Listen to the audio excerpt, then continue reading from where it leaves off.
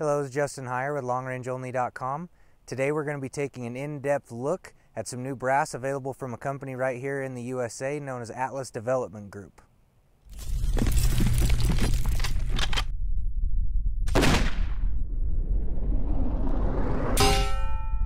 Atlas Development Group is a name not very well known among many consumers, but they are not new to the industry. I'm going to look at my notes to make sure I get all this information right. They were founded in 2015 by various veterans of the industry. Together they have over 225 years of firearms experience. That includes 59 patents and over $300 million in U.S. military contracts. ADG offers various services to the firearms world, including research and development, product testing, and consulting. The ADG Brass Cartridge Division is 100% U.S. made. All materials are sourced here in the United States and all labor is performed here. Each case goes through 100% inspection via automated means or actual human inspection to ensure the highest quality.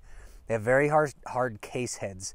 They are created using a double strike method during the brass forming process, which makes them harder than other competitors that only use single striking technique. I was able to test various different pieces of this ADG brass compared to other manufacturers and did show that it was between 5 and 10% harder. ADG cases are designed to be tough. They need to go through 10 firings at a max SAMI load without losing the primer pockets and without any necks cracked. And each cartridge that ADG creates goes through this process to ensure that it will in fact meet the needs of the customer. Early on, customers began complaining that the primer pockets felt a little too loose. ADG took this seriously and decided to change their specs. Before, they had been anywhere from the mid to the upper end of the SAMI spec for the primer pockets. All new brass from ADG is now at the very bottom end of the SAMI spec to ensure a very nice feel for the reloaders. The primer pockets have a little bit of a taper to them, more than I've felt in some other brass, and when you go and press your primers in, you may feel a little less resistance at first and they will snug up towards the bottom. ADG prides themselves on being a magnum brass manufacturer, and they plan to offer various cases to the public later this year, including Norma Magnums, SOMs, and WSMs. All available cases can be found on the Atlas Development Group website, and you have to place your orders via email or over the phone. They are working on an online sales portal to make this process easier for their customers. Now that we have a little bit of background about the company, let's take a look at the brass they sent us to review.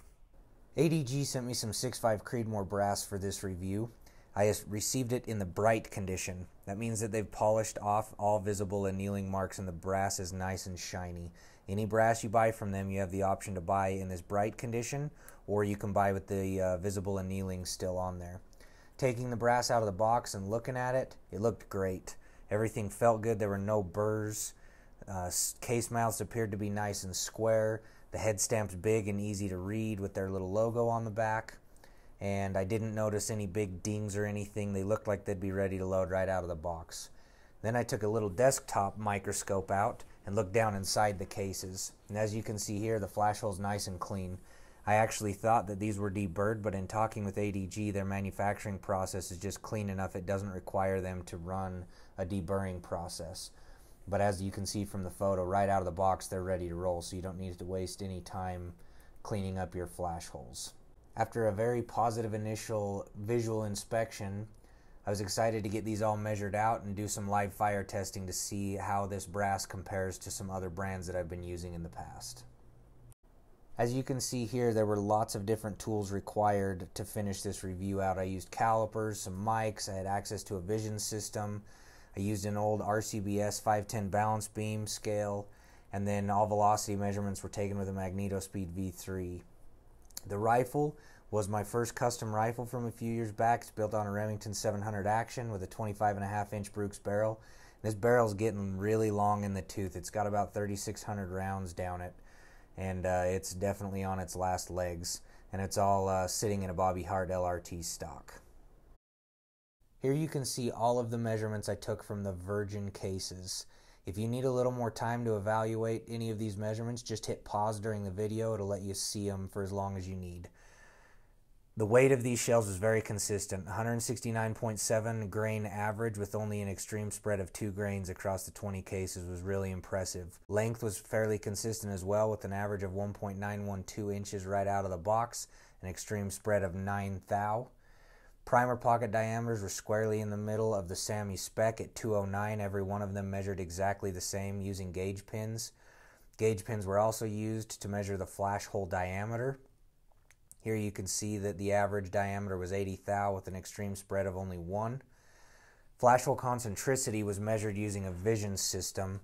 As you can see, they are slightly off-center by about 4 thousandths between the primer pockets and the flash holes, which I think is fine. Never measured it, but people had requested this, so I wanted to make sure and include it. So you can see all the data there. Neck thickness came in at an average of 15 thou and 2/10 thousandths. Very consistent with only a 5/10 extreme spread across all measurements. I tried to take 2 to 3 measurements on each case to get an average, and they were very, very consistent. So right out of the box, very high quality stuff as these measurements show, and I was very excited to take it through a life cycle test. Here was the load data that I used for the testing of this brass life. This is a max load. Quick Load predicted this to be over 68,000 psi, so it is not considered safe. You need to work up in your own rifles. I used 130 grain Berger. I kicked it off with 43 grains of H4350. I used Winchester large rifle primers for the first 3 firings to get rid of some that I had on my bench that I didn't plan on using for anything else. Then I switched over to some CCI 200s for the remaining firings. And I used a fairly short overall length of 2.74 inches so that I could easily feed them out of the BDL style metal on this rifle. Again, this is a max load. Make sure that you work up safely using good reloading techniques in your rifles. Throughout the live fire testing, I wanted to track a couple things. I wanted velocity measurement for every shell on every shot. Then I also wanted to track how the length of the shell changed, as well as if primer pockets grew. All shells were full-length sized with a 2 thou shoulder bump after every firing. There was no annealing done throughout this test. I wanted to see how long they would last, if we would get any cracked necks, and there were none. At the end of the 15 firings, when I deemed it acceptable, all necks were still fine and shells were still running strong. I did not lose a single primer pocket throughout this test.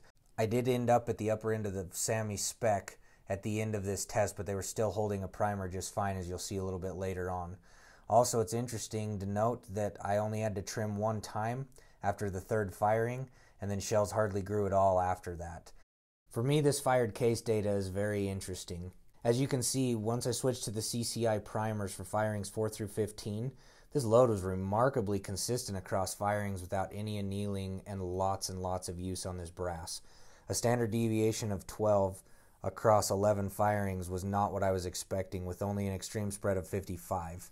Now that's not world-class numbers, but considering this was just a load thrown together for this test on a barrel that certainly has seen better days, I was very impressed with this. The shells were remarkably consistent throughout all firings. Here's a quick video to show you the decapping force necessary to show that primer pockets are still holding as much as needed. This is an empty shell that I'm going to run through first. This is on a Forster coax press with just a Lee decapping die. And if I just let it slowly, I'm not using any force on it, you can see it doesn't catch at all. Runs right through the shell without any issues. Now we will put shell number 1 in and decap it. So here's shell number 1. The press is now coming down on its own. Right there it catches resistance. You can hear it push through and release. Shell number 2. Contact the primer. Push down, you heard it release.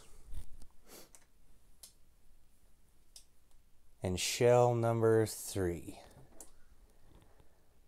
Contact, push through to release. Still holding plenty tight after 15 firings. Here we have the 3 pieces of brass that have been used throughout the brass life testing. We've been measuring primer pockets after every firing. SAMI spec allows up to a 210 thousandths diameter pocket. So we have a 210 thou and a 210.5 pin. Here is shell number 1. The 210 goes and pulls out with a little bit of stiction. The 210.5 starts and goes just a little bit of the way down, but not the full distance. Shell number 2 210 goes and sticks, and the 210-5 barely starts. Shell number 3, 210 pin goes and sticks, 210-5 doesn't really start. So even though they're on the large end, after 15 firings, they're still within spec and will still hold a primer. As you can see from the review, this ADG brass did not disappoint.